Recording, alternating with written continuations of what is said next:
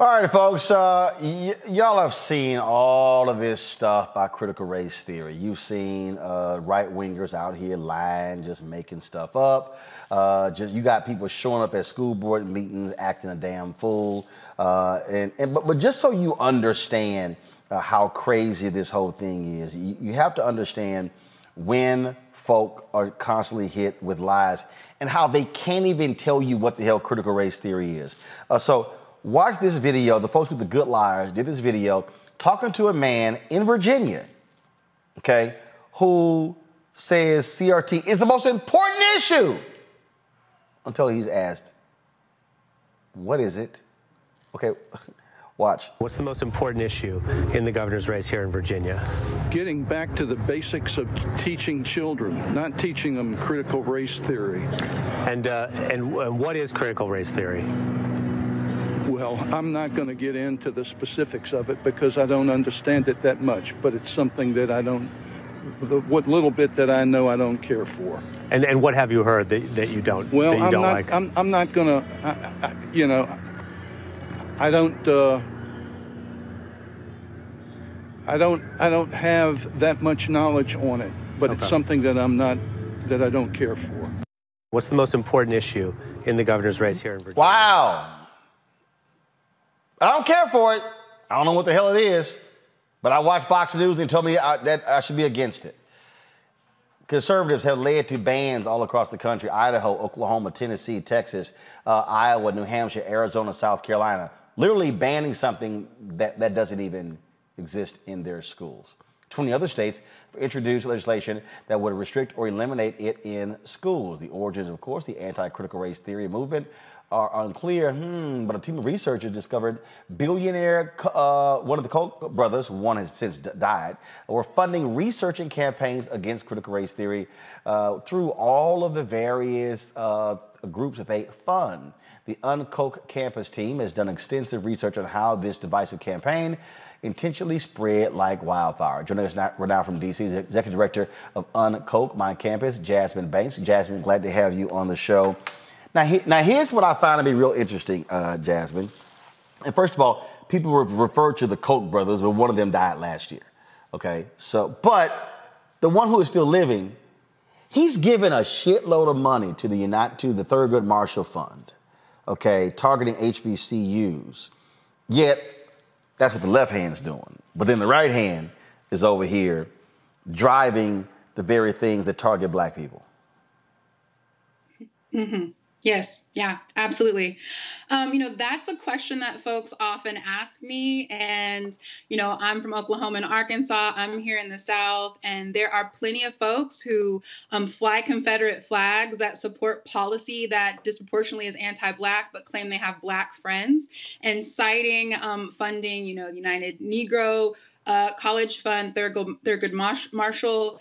The Koch network has been incredibly strategic at identifying folks within identities that they can use as shields against criticism. And so part of our analysis at UnKoch Campus is really encouraging folks to adapt some rigor and to look at the material outcomes of their investment. What is the percentage of no strings attached funding being provided to historical Black colleges and universities versus think tanks, advocates, academics that actually deepen structural inequity and keep us from realizing progressive futures that would disproportionately advantage Black and non-Black people of color. So that really is what we always invite people back to a place of curiosity about. And the evidence is that disproportionately they are funding white nationalists, neo-Nazis, going all the way back to the Tea Party and beyond, and the policy recommendations that they advocate for, as well as the idea production within the academy and within their lobbying branches, disproportionately erode the climate, put communities of color at risk, and pad the pockets of corporations that are already run amok and destabilizing our attempts at realizing a truly inclusive democracy. See, the mistake I believe the media made here, Jasmine, is that they always fall for the okie doke, where some BS is created by the right, and then they call mainstream media out, and then they go, oh, we got to talk about it, which is exactly what they want to do. What y'all are doing is exposing actually how the thing all came about. That's one of the reasons why I haven't wasted time having, well, let's really explain what a critical race theory is. No, that's what they want. Christopher Rufo wants you to book him on the show, because when you book him on the show, he now has infiltrated your booking process and your editorial plan. That's their strategy. Yes, it's a comms cultural tactic. You get entrenched. We see when our elders and ancestors and across the Black liberation diaspora movements taught us that racism ultimately is a distraction, right? It's a moment where we're defending our humanity, where we're trying to make a case. And while we're busy doing that, folks who are opposed to our liberation are out there building political power. And that's exactly what this moral panic has done. It has destabilized school systems on the national level. It has shifted narrative and conversation. All the while, Koch-funded lobbyists have been working overtime on both the grassroots and the AstroTurf level to keep Biden's agenda from being realized, one that could actually create some structural change, provide some social safety nets, reinvigorate trust in our economic process and our democracy. So it is I keep telling people, we're getting hoodwinked, y'all. Like, we have to, don't be bamboozled by this disinformation loop cycle with, by the way, media sources that are often also connected to Koch funding. And so it really is this really powerful disinformation loop that we have to really speak facts and stop meeting them at this place where we're explaining away what the threat is, and we're naming who's calling it a threat in the first place and who is a threat to ultimately, which are corporations, the ultra wealthy, who don't want to see us realize the things that we've been striving for since and before the civil rights movement. Really is about, they hate everything about diversity, about inclusion, about equity, about race. That's their whole strategy, which Rufo said before. Let's just dump everything into the critical race theory bucket, so therefore anything applies. Now, all of a sudden, let's go after these textbooks. Glenn Youngkin going after Beloved in Virginia. Now you have Texas Governor Greg Abbott. Let's take these textbooks, these books out of the classroom. They already want to change the curriculum, because what they want is they want to maintain the illusion of whiteness, of white supremacy in our textbooks, in what is being taught, because that's how they have been able to control.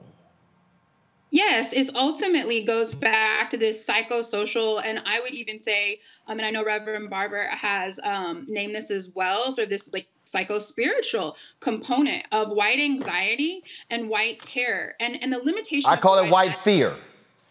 Yes, absolutely, and the limitation of the white imagination, that their kind of identity politics is a very specific form of white identity, that the most terrifying thought is that communities of color will do to white identities what has been done to our people, a kind of dispossession, a lack of abundance, a lack of political power.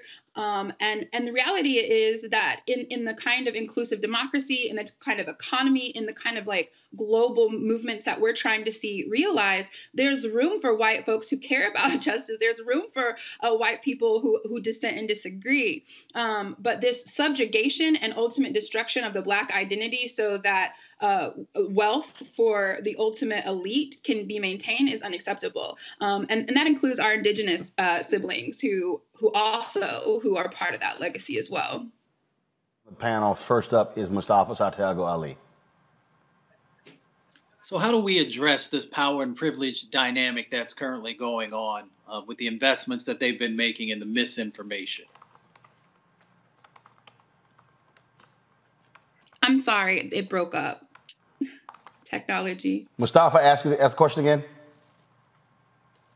I was saying, how do we address the power and privilege dynamic that is currently going on when they're making these significant investments in disinformation?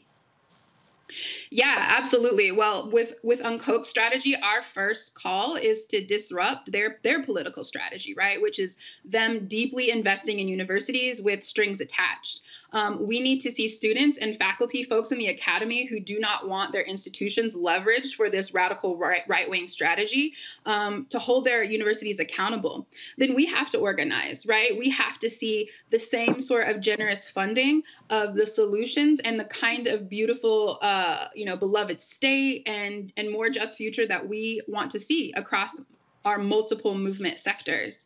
But ultimately, it starts with divestment and following the money and understanding the true landscape. And UnKoch organizes students, educators, community stakeholders every day to do just what you said, which was to check the power and to really help administrations see how they've been captured and how they're being used as these image laundering institutions to obfuscate ultimately what Charles Koch and his cadre of wealthy right-wing donors have been doing for over 50 years now.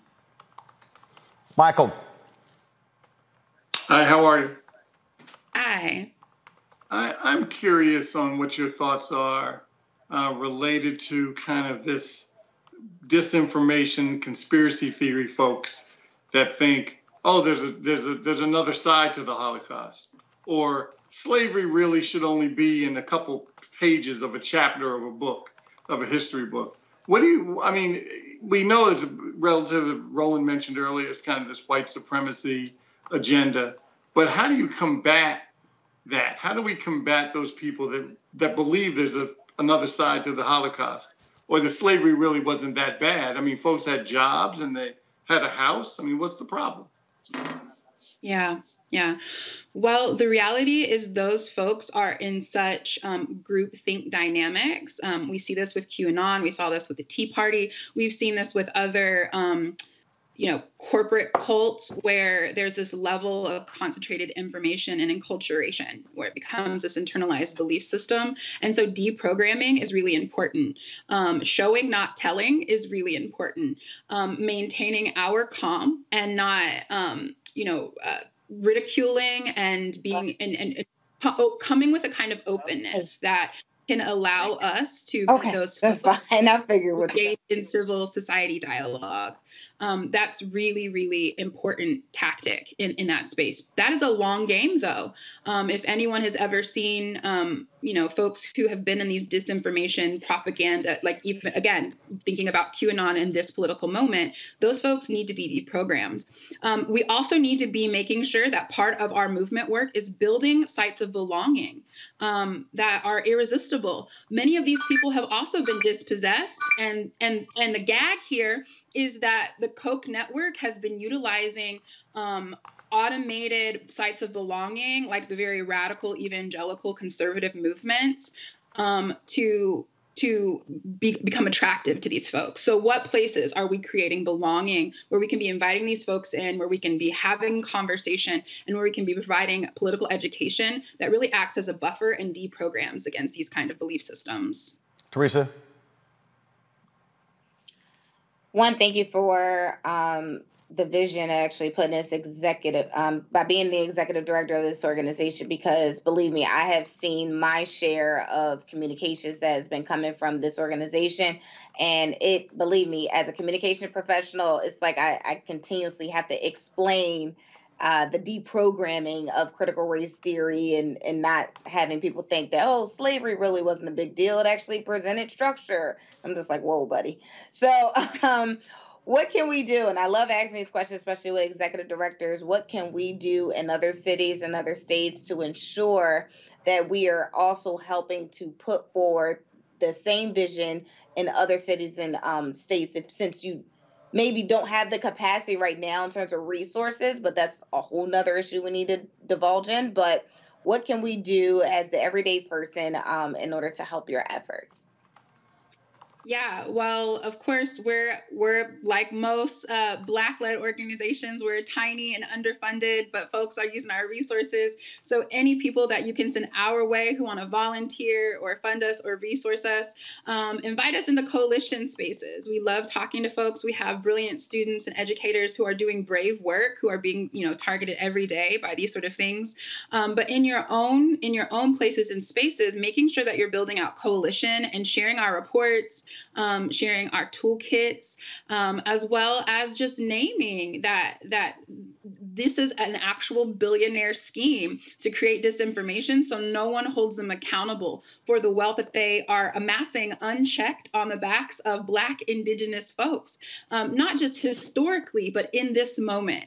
And I think that motivates folks, right? Like the Koch network a couple of months ago had this groundbreaking story that Jane Mayer uncovered, where the For the People Act, they had done a market research themselves to see if the taxing billionaires and checking billionaires impact on our elections was favorable. And they found that it was favorable. So they were going to do the quote under the dome tactic to gut the For the People Act because our communities disproportionately wanted it. So unifying messages that speak to actually the people on the ground, we are more united than we've been in a very long time. It's a disinformation campaigns, and it's the moral panic, outrage of very few number of actors that are creating this dissension between our communities. So those are some ways that you can step up and support our work. All right, then. Jasmine Banks, we appreciate it. Thanks a lot. Thank you. Back to our Roland Martin Unfiltered video in just one moment.